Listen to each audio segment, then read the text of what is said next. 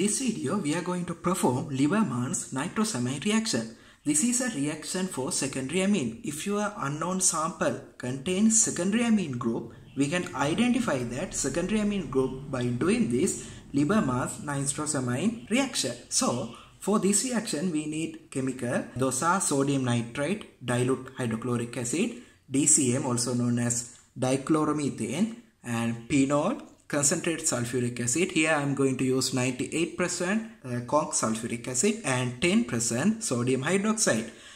For the reaction I am going to use N-methyl aniline as our secondary amine. Okay, first we need to add our test sample. Here I am going to add N-methyl aniline. I am going to add about 5 drops.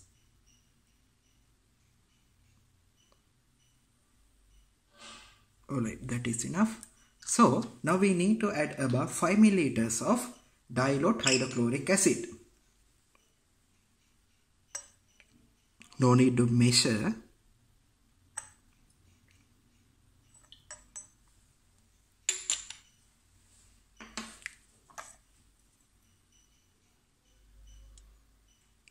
When we add hydrochloric acid, the N-methyl aniline dissolves in the hydrochloric acid. Now we need to add about 5 drops of sodium nitrite.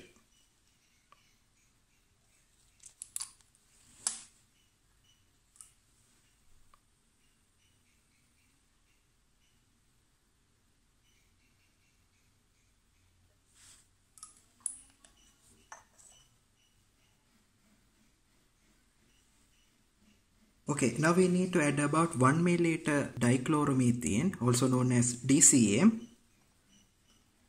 In the addition of DCM, we can see a layer separation.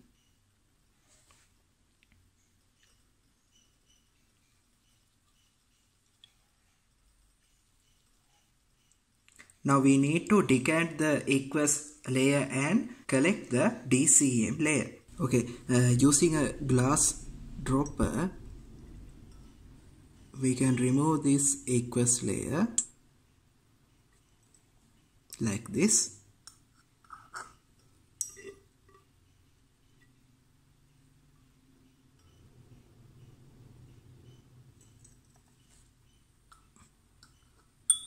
Alright, now our DCM is here. Now we need to wash this DCM layer with some distilled water. Now I am going to add a little amount of distilled water again and mix it. And again we need to remove this water layer and we need to evaporate this DCM. To evaporate the DCM, we can place this test tube in a boiling water bath. After a few minutes we can see our DCM is evaporating and we can observe a thick oil-like layer in the tube. Okay, after evaporating DCM you can see our sample like this. Now we need to add some phenol. If you have phenol crystals, you can add a crystal of phenol.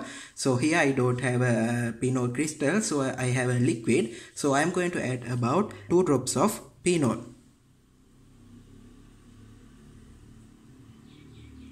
Okay, that's enough. So now we need to add conc sulfuric acid along the wall of the test tube. Okay, now you can see here I am going to add sulfuric acid. In the addition of the sulfuric acid, you can see a green color here. If I shake this test tube,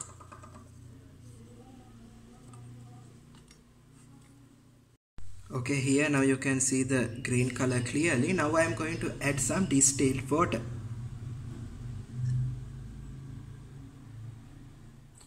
The addition of the water makes this solution red color solution. You can clearly see the red color. If we add sodium hydroxide, 10% sodium hydroxide to this solution, it will turn into deep blue color.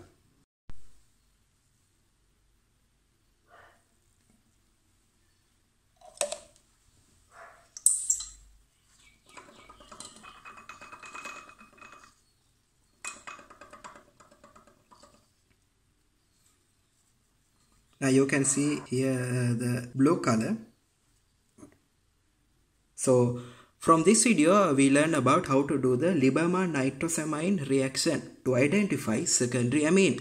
The positive results are if we add conch sulfuric along the wall, in that case we can see a green color. After we dilute the solution with distilled water, it gives red color. Then we add sodium hydroxide to the solution, it turns into deep blue color. In that way we can identify our sample has a secondary amine group.